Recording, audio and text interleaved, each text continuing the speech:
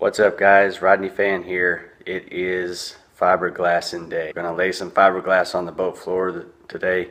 It's hot here in Texas, as usual during the summer. So I'm gonna get some fans going in here, and which is good for ventilation anyway with working with this stuff. I'll open the garage doors and let some fresh air in. I'm going to show you some of the supplies that we're going to be using today for the fiberglass on the floor, and really for any fiberglass project that you're going to be doing. These are the supplies that you're going to need. First of all, for safety first, you need a good respirator. This stuff puts off from some pretty good fumes. You don't want to be breathing that stuff in, so I always recommend wearing a respirator. This stuff is sticky and messy. Some type of protective gloves to protect your hands and keep them from getting that sticky resin all over them. There's lots of different fiberglass resins and type of resins on the market. This is one I went with just to put a coat over the floor. It comes with the hardener that you mix in. So you need a good plastic mixing cup with a scale on it to help you know how much you're mixing. Acetone for cleanup, and some type of plastic container to put your acetone in. You'll use this to clean your tools and the brush, the chip brushes, and the rollers that I'll show you here. These chip brushes we use to basically apply the resin down onto the chop mat, and then we've got a roller tool here that we use to roll it out to try to get all the air bubbles out and get it nice and flat. Some extra rags. This stuff's messy, so it's good to have some extra rags handy, just to wipe up messes. Some good scissors. The scissors we use for the chop mat, chop strand. Good sharp scissors work well for cutting this stuff, and that's really what adds the strength to the resin, is putting the chop strand mat in there, and it mixes with the resin and hardens and adds the extra strength. So we're going to get this process started. You guys enjoy.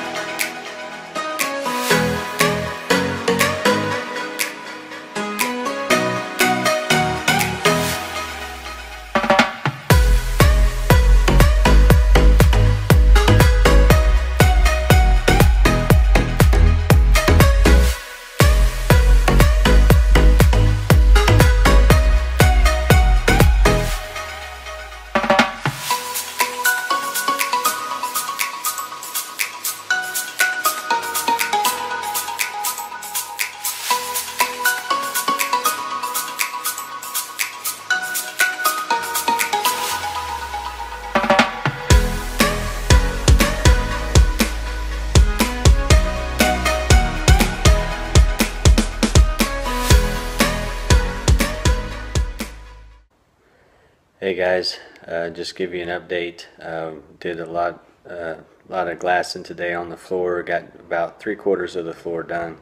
Just got the little back section and the bilge area and storage area to go. I did go through 1 full gallon of resin. That 1.5 ounce chop strand really soaks it up. So I did have to get another gallon. That should get us through the rest of the project. So it's the next weekend. I finished up the floor today. Turned out pretty good. Got basically 3/4 of it done last weekend, and the last back part of the boat done today. It's not perfectly smooth, but it's better than it was as far as strength and being waterproof. So that's really all I care about. It's going to be covered with the carpet, and it's in, you know, much better shape than it was. So I'll let you have a look just to see the finished product.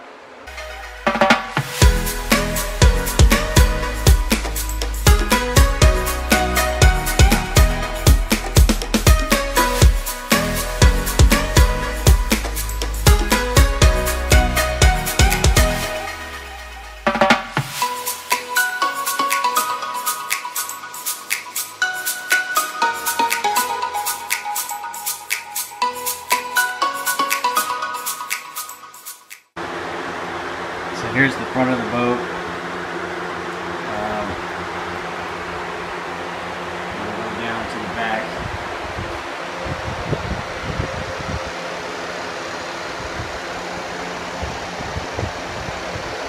And I even got back in here and reglassed this part. You'll probably remember on this side here is where I had some soft spots in the plywood, and I had reinforced with that penetrating epoxy, and so I did a double layer of glass on this side just to help strengthen it even more so. I plan to have a 6-gallon gas tank on both sides, and then I'll probably put my batteries here right in the middle. I've got 2 batteries that I'm going to be putting in, so they'll all go back here.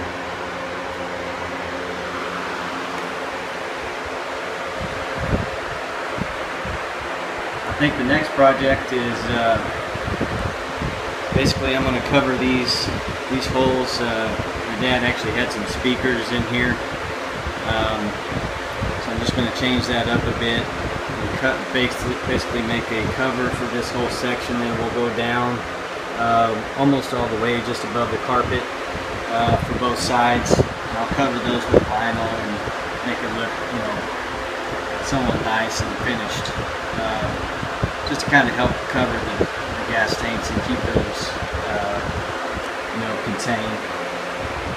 And I'm obviously going to be adding some storage. I think down this side I'm going to build a storage compartment, and of course my captain's chair and the console go here, so I'll have some space up here in the front of the boat that I may put some storage, build a storage container for as well. And I'm going to change it up. There was only the captain's chair, and then this chair here, and then the chair in the front. There was only 3 seats, so I'm adding another one. So I'm going to have, you know, a seat somewhere over here next to the captain's chair, so we can at least have 4 seats in the boat. But I think these panels are the next project.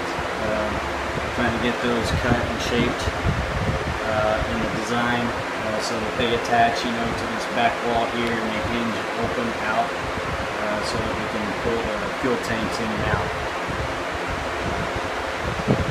So that's probably the next project. Until then, have a good one.